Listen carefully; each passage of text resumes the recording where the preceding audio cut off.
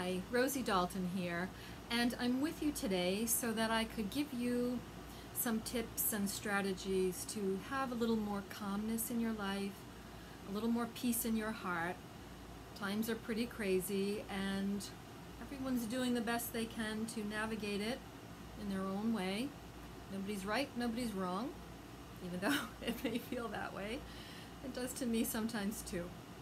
But today, it's about having peace, staying in your own lane, and enjoying life a little more. So what I recommend is starting in the morning, even before you get out of bed, just take inventory of your body.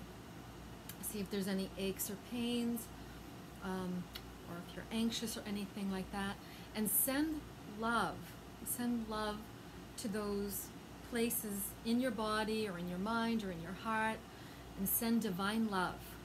Now that's the most powerful of all, divine love. What could be better?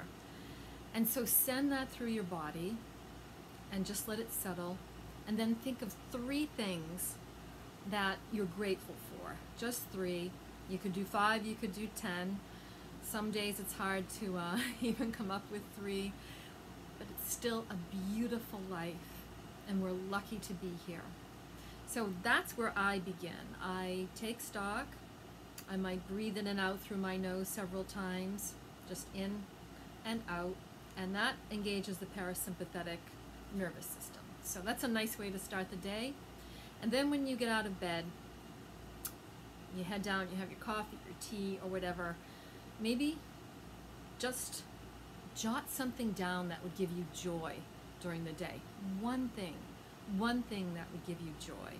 So for me, something that would give me joy is usually the people I talk to, the people I'm able to be with, doing my social distancing, but also loving them and interacting with them. I think that's so important.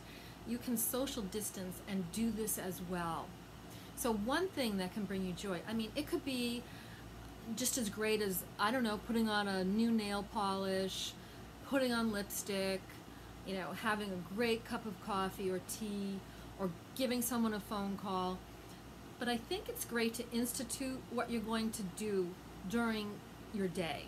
So I oftentimes write down, okay, this is what I'm doing this morning, this is what I'm doing this afternoon, and this is how I'm going to wind down. So my energy, you know, my own rhythm, around 2:30 or 3 every day, I find a dip.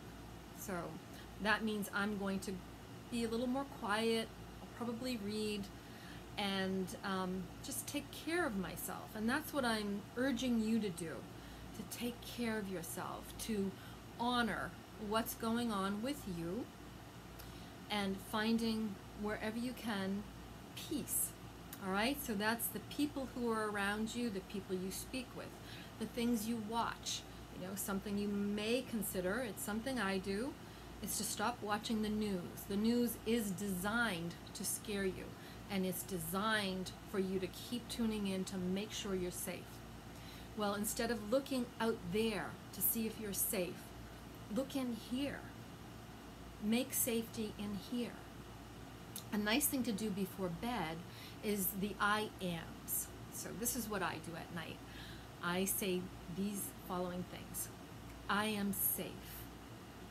I am protected. I am wisdom.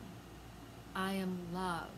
Now you can say I am anything, and that is your hookup with the divine. I am. That is how you hook up with God.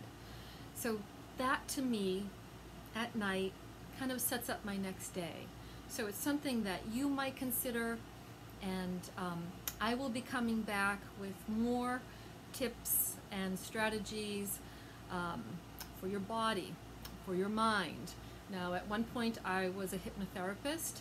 I mostly worked with end-stage cancer patients, but I also worked with people to have peace and to cultivate joy. So we've forgotten about joy, and we all need that, and maybe a little bit of chocolate. So thank you for tuning in, and I hope to see you again. Sending love to you all.